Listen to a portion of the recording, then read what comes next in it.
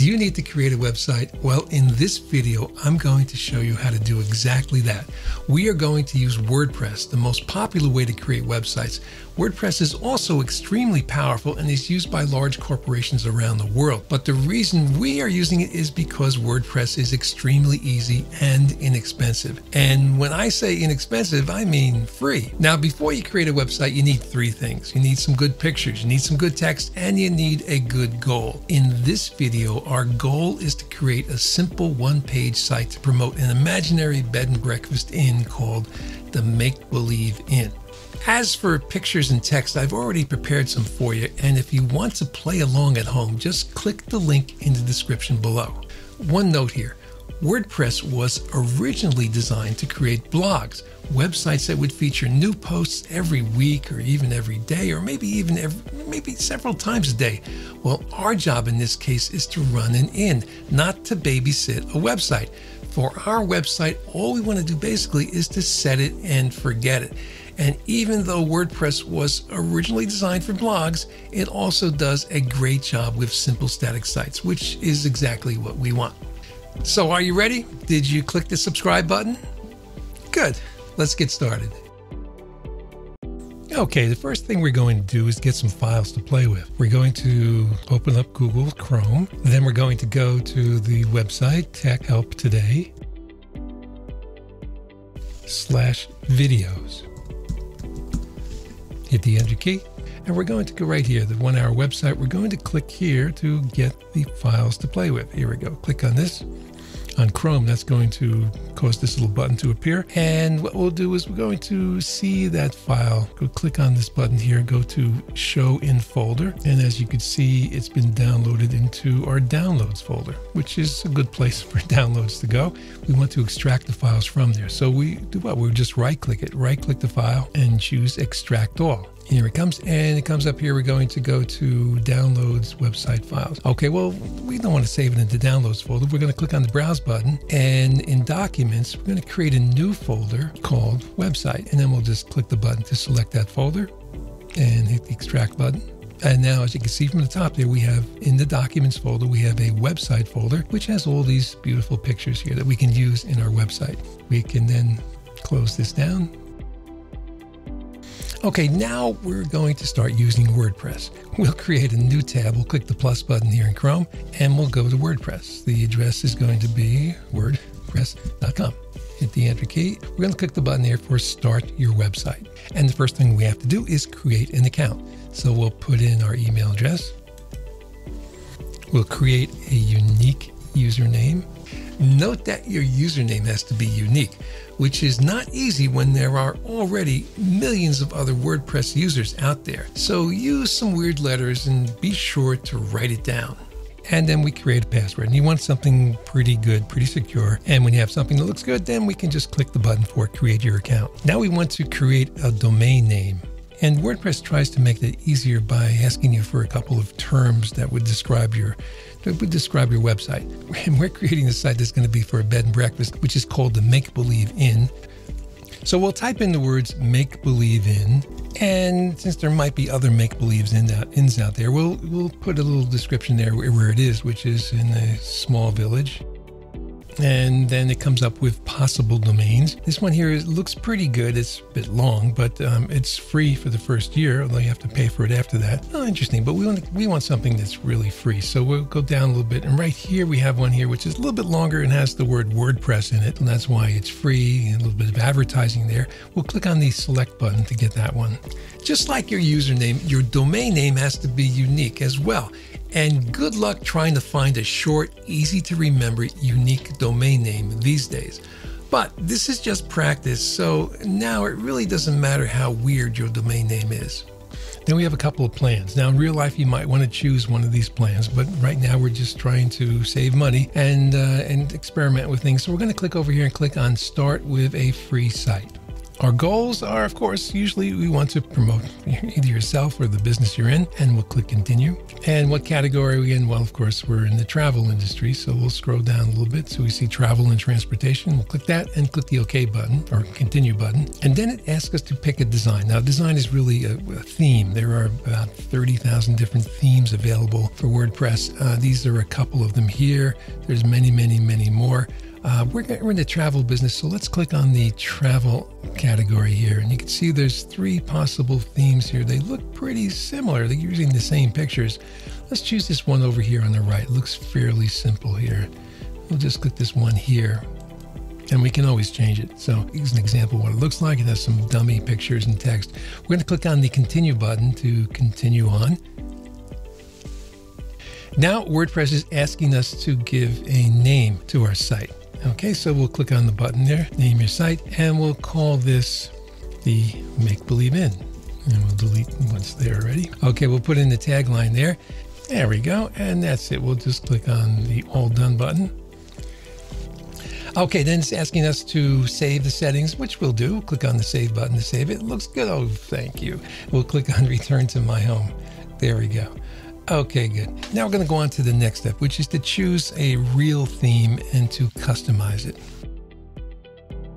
All right, now what we're going to do is choose a new theme, a better theme. This is the main menu for WordPress. On the left side, we have a bunch of different options here, and on the right side is whatever, the details on whatever we've chosen on the left. What we're going to do is scroll down on the left side and go to Appearance. I'll click on the Appearance, and then Appearance, there's a couple of different options there. We're going to go here and click on Themes, and it shows us a bunch of themes like we saw before, and we're going to search for a particular theme. We're going to click on the search bar here and type in the word 20. Okay, and we'll just hit the Enter key to enter that in. And this shows a bunch of themes that all begin with 20. It's 2011, 2012, all different themes that begin with 20. Now, these themes were designed by the company that produces WordPress. And there are thousands of themes, and a lot of them are made by or designed by other people, but these are designed by WordPress. And they're fairly simple and pretty easy to use. And what we're going to do is go down a little bit, and we see one here for 2016. Okay, and that sounds a little dated. There's some later ones here, 2018, 2020, 2022. But this one here is a very good one. It's a nice, stylish design, very simple, but very effective, and it's good for training purposes. So I'm going to just click on this site to see it, and it shows me a better look, shows me some details about it, shows what it's going to look like on the different platforms, on the desktop, on tablet, on the phone, and then shows more details over here on the right side. And that looks fairly good. So what we're going to do is just click on the Activate System. Now, if you want to try it out, you could just click this button here, show a live demo, and it'll take you to an actual site, and you could see and interact with it and see how the buttons work. But believe me, it works pretty nice. So we're going to click on the button here, Activate this design. Okay, and it says, okay, well, we're going to take the data here. No, well, we haven't put any data in. This is all dummy data, so we'll take the new dummy data here. We'll just click over here, replace my home page content with the other dummy data, and we'll just go in here, click Activate 2016. Okay, and now what we'd like to do is to customize this site. Click on the Customize button, and a little hint comes up here. You can change the design here, and sure, we'll click the Thanks, got it. And this is the Customizer menu. Now, every theme has a different menu of options, and this theme, we have these choices here, and let's go from top to bottom. We'll click on Site Identity, and you can see, well, we've already done the work here. The Make Believe In is the title, and the tagline is When You Can't Find a Better Place to Stay. Okay, that's good. That's all we need to do here. So let's actually go down here. One more thing at the bottom. There's footer credit. This is the thing that appears at the bottom there. Let's change this right now. It's the default, and let's see what other options we have. Well, we can, there's different options here. We could say, I like the third one here. Okay, this is all advertising, which is why they're giving us the site for free. So we're going to click on this one here, which is a little better here, WordPress.com website. Okay, we'll just click on that, and that's all we need to do here. So we'll click on Save Changes, and we'll go back to the menu here. Click on the back button here. We don't want to close it. We're going to click on the back button. Colors and backgrounds will allow us to change the colors. And if you're interested in that, that's fine. You can do that. I'll take the colors as is. Fonts, again, another way you could do is change all the different fonts. But again, I'm not an expert in fonts, so I'll just leave the fonts as they are. But the image here, that's something that's useful here. Let's click on the header image and let's change that. We have no image at the top. We have a picture down here at the bottom, but no picture up here at the top. And let's add that. So what we're going to do is click on the button that says Add New Image. And we don't have any files in our library yet, so we're going to just click on Select Files. And what we're going to do is go to the files that we downloaded before. We're going to click into the Documents folder. And in the Documents folder, there's our website folder we created before. If we double click on that, there's all the things we did here. And there's a nice picture right over here, which actually fits pretty good because you can see here our storage dimensions, actually suggested dimensions are 1200 by 280 pixels. Okay, and actually this one here is 1200 pixels because I set it up before. So it fits perfectly. So all we need to do is just double click this and it comes in. It looks pretty nice. And we can click the button down here, select and crop. Now we don't need to crop it because it's exactly designed. It's 1200 pixels, so it fits perfectly. So we can click either one of these buttons. I'll click the blue one here. And now we have a new header image. Okay, fine. We'll go back here. Oh, let's save our changes. Click the Save Changes button. And we'll go back to the the Customizer menu. And let's go down here to Menus. Okay, now menus, if you have multiple pages, menus are very, very important. But we're only going to have one page on this site, so we don't need any menus. So we'll just skip that. We'll go back into the menu. And content options here, we can choose the different options here. Now, these things will display on each of the text items that we put in our site. And these are mostly designed for blogs because in blogs, you're going to have different news items that appear and you want to see what date they were sent up, who wrote it, and various things. We're not going to have that. We're just going to have like one page, very simple. So we really don't need these. So I'm just going to uncheck these. And for a regular website, you really don't need these. Okay, for a blog, yes, but we don't have a blog. We just have a regular site. So we're going to uncheck those and we'll save the changes and go back to the Customizer menu. Okay, we're finished with content options. We'll go to widgets. Widgets are basically little things that appear on the side of the screen. Again, these are things that are mostly designed for blogs. We don't have a blog. We just have a regular site, so we don't need them. They could be useful, and we could talk about that a little bit later, but right now we don't need them. So we're just going to click on the arrow to go back into the menu. And then the last thing here is additional CSS. This is where you really want to get down into the code and actually do some really interesting things, but again, it's way beyond what we're going to talk about today. So we are basically finished here with the customizing of the theme. All we need to do now is just click the X to go back to the main menu, and there we are. Now what we're going to do is set up our welcome page on the site. But before we do that, let's confirm our email address. So what you need to do is go to your phone and check your email. There should be a message there from WordPress. And all you need to do is click on that little confirm button and then you'll be all set. Then you can close down your phone. You're not going to work on the phone. And now we're back here in the computer. And what we'll do here is we're going to create a page. So we'll go on the left side in the main menu there. We're going to click on Pages, and we'll click on the option here let's click on All Pages. Click on All Pages and see what's there already. And there are no pages there, so we'll just click Start a Page. Okay, and there are many different designs. Some of these are good, and if you have a lot of time, you can check them all out. But to make things simple, I'm going to just click on Blank Page. I'm going to just click the X here to close that window down. And this comes up here. We have our page on the left side and then some options. We have some properties over here for the page and then for blocks. Blocks, basically each paragraph, each picture is a block, and we can have different properties for each block. But I'm going to go back to page, and I'm going to put a title on the page, and the page is going to be called Welcome. This is our welcome page with an exclamation mark. There we go. And let's put some text in right now. We're going to click right here, and we could start typing, but we don't need to type because I have a file of all the text already there. So all we need to do is to go access that file. I'm going to go down here to the icon for File Explorer, open it up, and we're going to go to our Documents folder, okay, into our website folder we created before. And in that, there's a file here, a Word file right here, website text. Okay, and all we need to do is just double click it, which will open up open the file up in Word, and there's our text already written. All we need to do is just copy and paste it. So I'm going to, or we have the enable, just click on the enable editing button up here at the top, and I'm just going to select all the blue text.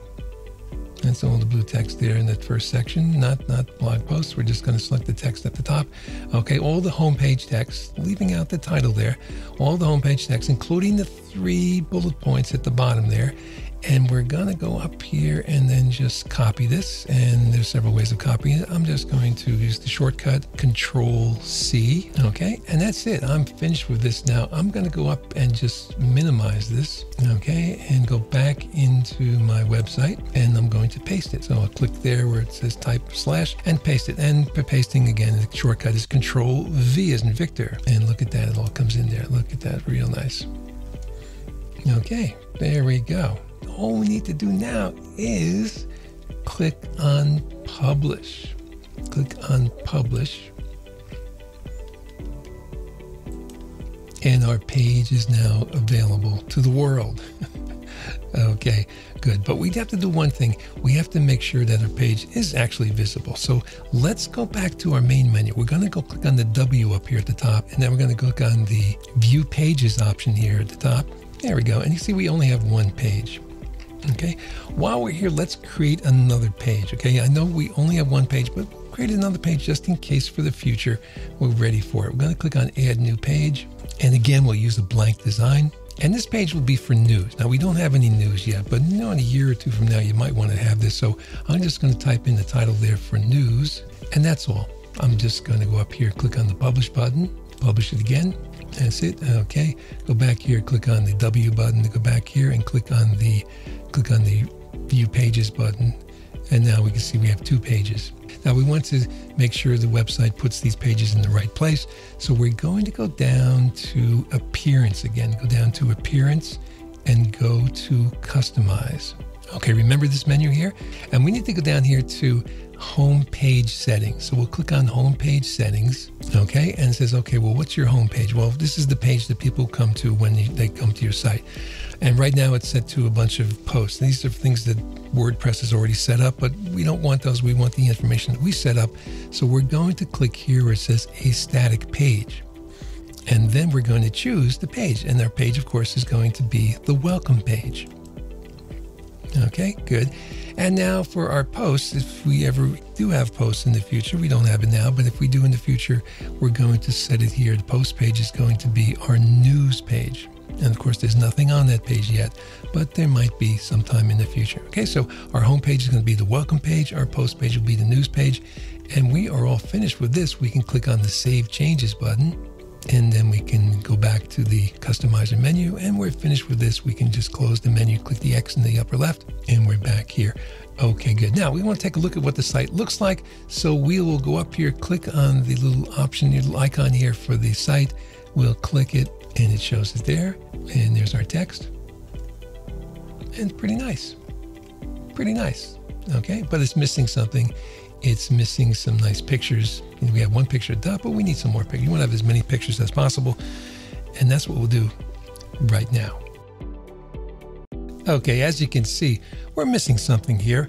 We're missing some pictures. You want to have as many pictures as possible. Yes, we have a header image up at the top, but we'd like to have some more pictures here. Now, what we're going to do is go back to the editing mode, and we have a nice little editing button right here. So all we need to do is click that, and now we can edit the page. And the editor is set up to handle blocks. As you can see, if I click in the paragraph, that's a block. If I click in this paragraph down here, that's a block. There are a couple of controls here I can use to change the block. But what we want to do is add a block. We want to add an image block for the picture. So let's click someplace in the first paragraph. It doesn't matter where, just someplace in the first paragraph. And then we'll go up and click this plus button here, which will allow us to add a block. As you can see, there are a number of different text blocks we can add.